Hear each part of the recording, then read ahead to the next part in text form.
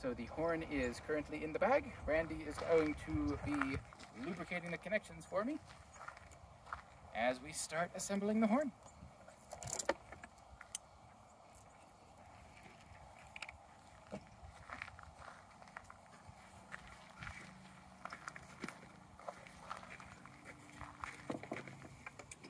Okay, have the stand for the horn in that connection there.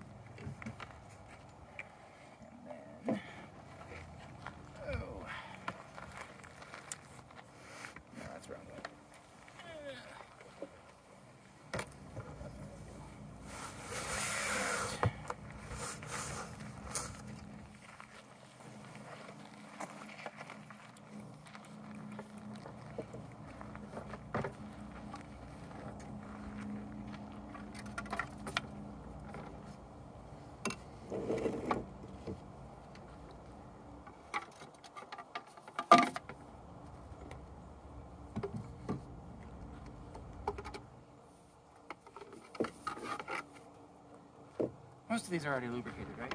Yeah. If not all of them. Should be all good to go.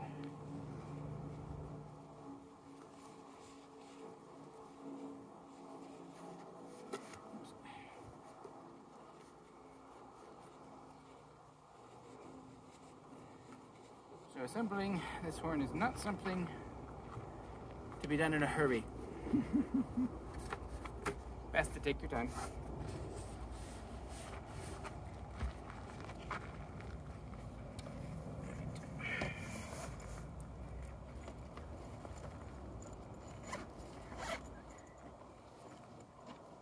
Okay, so the first parts you need are the rod.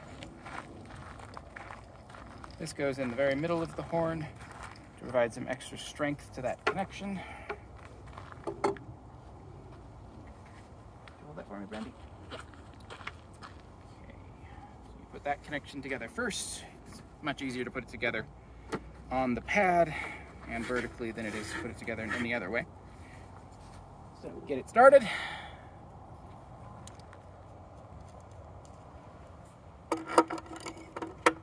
Go ahead and align the rod with the hole.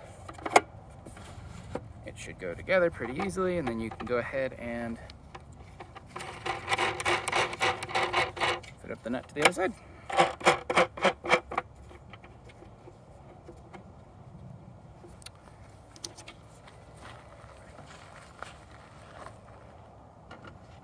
All right, we are now ready to go. Foot. Okay, that small piece gets nested inside the bell. So it's important when you're pulling things out of the case not to do anything too hastily. You want to do everything nice and slow. Once again, not something to do in a hurry. Okay, the foot goes on magnetically, so you go ahead and slot it in and lock it into place. Take that down, and mat, head.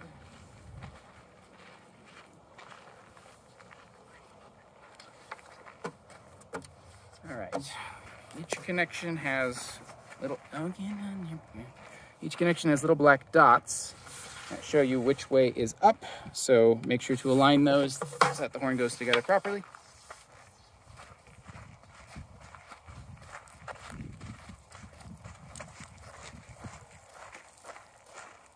Okay, one person wants to hold onto the bell with one hand on the bell ring, pushing the ring into the ground. The other hand wants to be as high up the bell as possible, preferably up here.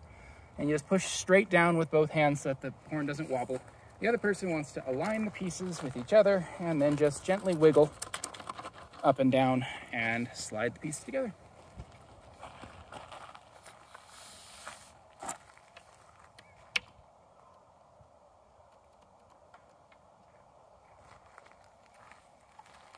And repeat the process, lining up the black dots, each subsequent piece.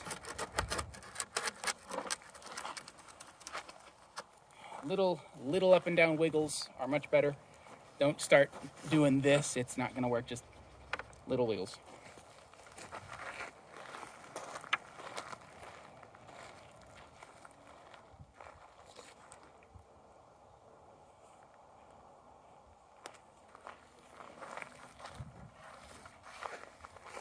All right, once you've got the first 4 connections together, you can go ahead and grab the stand and set the horn on that, and at that point it becomes a one-person job.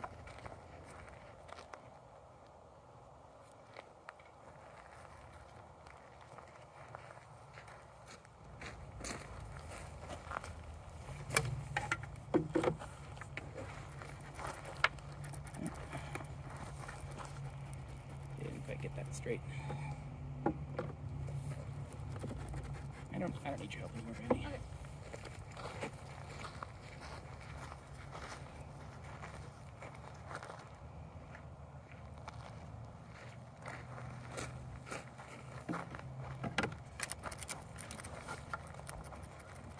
Now, probably every second or third time you assemble the horn, you're going to want to wipe all the connections off and re-lubricate them.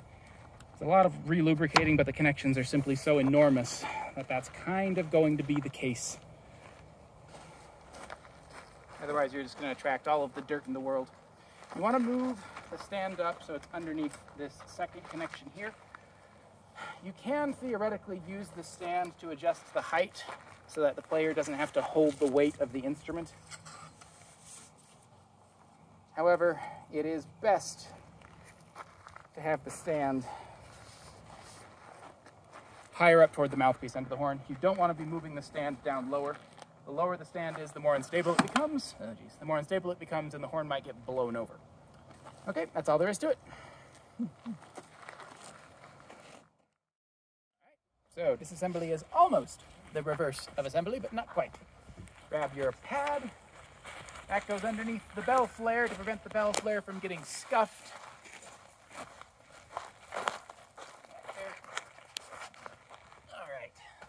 So the first thing you want to do is actually to get rid of the rod, because you don't need that anymore. So go ahead and unscrew the nuts, or one nut. You don't need to unscrew both, of course, and you can go ahead and pull that out. Ooh, there we are.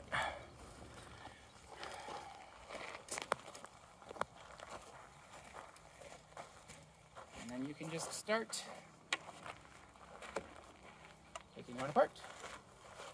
Now, if any connections give you any resistance, gentle up and down wiggling is the key. None of the first few should do that, though.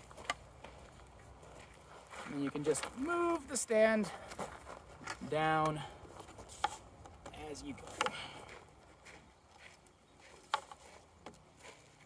Oh, and I should say, this is a 2-person job, so you need somebody else to help you out. If you get any that are sticky, you want the other person to go ahead and hold that still for you, so that you don't end up disconnecting connections lower down, because they will come apart and they will hit the ground and the horn will crack. So be careful about that. Take your time. Once again, don't be in a hurry.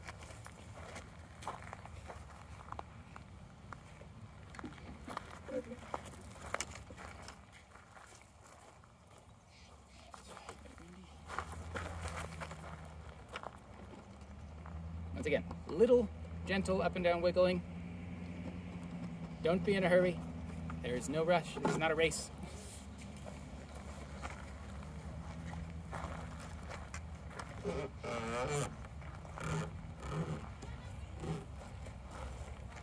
And once it gets to this point, the stand really doesn't do you much good anymore, so this is the last connection you can use it on. Ooh.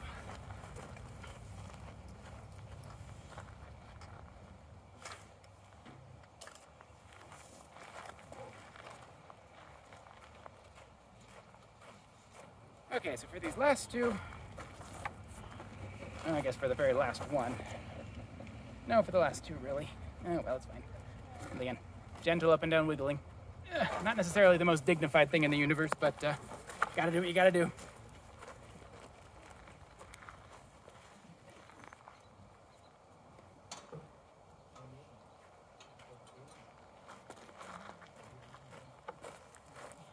Okay, so once again, press down firmly on the bell ring. You're not going to hurt it. It can support probably a ton, so don't worry about that. Press down firmly with the other hand as high up as you feel comfortable pressing so that the bell doesn't wiggle, and then just give it a gentle wiggle. It should come right out as long as you've kept it lubricated. Now I should say, it's totally fine to stand these connections up on their ends, Obviously not in the dirt, but if you're on a clean surface, there's nothing wrong with that, then they won't roll away. Tilt the bell up. Set it down on the pad, Brandy, that's what the pad's for. There we go. And you take the foot off by giving it a twist and pulling it off. And there we go. Let's show how it packs down into the case. You want to grab the pattern?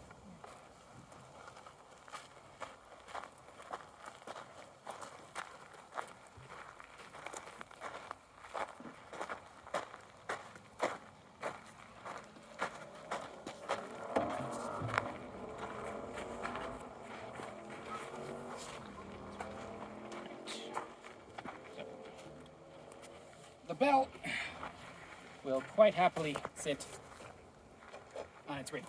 Now, whoop. This connection with the two metal ends is the one that gets its own special bag. There we are.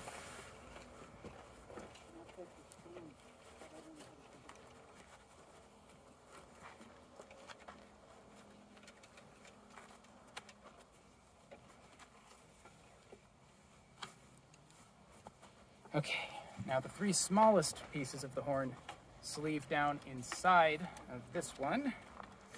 That's the three smallest pieces. The double-ended piece here with the two external sections does not go inside here. It will just about fit, but then it'll get stuck. So don't try to put that one in there, just the three smallest pieces.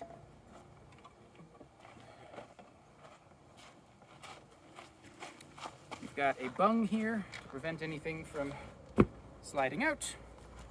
Cinch that down. And then all of that goes inside of the largest piece. The case is symmetrical in both directions. There's no one way or the other, but you do want to set this largest piece in place first. It's just the easiest. That whole stack goes in there.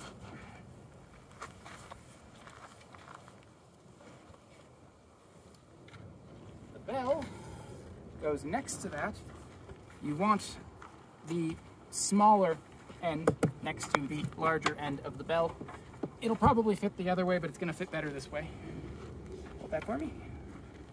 This piece is shorter so that it will fit inside the bell.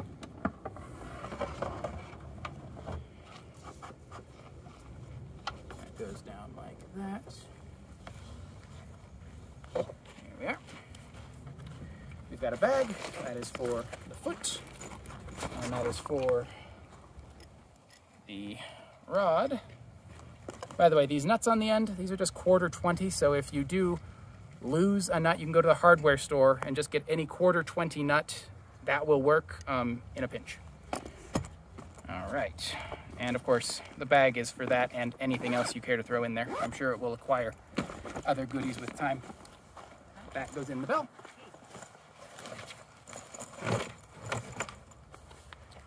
This goes inside this piece here. This piece in the center is plastic. It's probably not going to scratch anything up too badly. If you want, you could wrap a handkerchief or something around that to give it some padding. The best way to put it in is with the padded part of this against the bell ring, but it's not super important. It doesn't have to go in that way. If it's backwards, it's not that big of a deal. And finally, the pad goes between the pieces to keep everything from rattling. And you connect those two handles together. And you are ready to go.